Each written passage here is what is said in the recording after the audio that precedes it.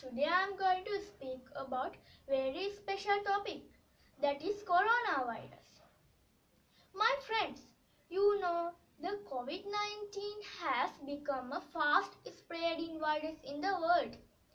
I thought to make you aware about this virus. Coronavirus is very dangerous virus. COVID-19 started in China. Let's see how does COVID-19 spread.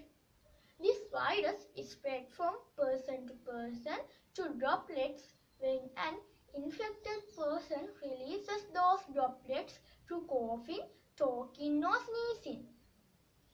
For example, coronavirus can spread when close to other person.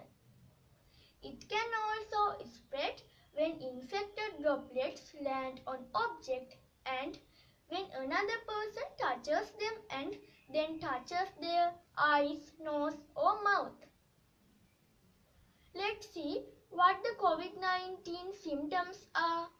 The common symptoms are fever, difficulty in breathing, cough and body ache. Most people, including children who get sick with COVID-19, can recover at home. But for some people, especially people who have other health problems, doesn't work so well. If you have such symptoms, follow the preventive measures and call your doctor. The preventive measures are washing your hands with soap and water, use the standard face masks, use hand sanitizer and clean your hands. Don't keep close contact with other people. That is called social distance. It is good for limited traveling.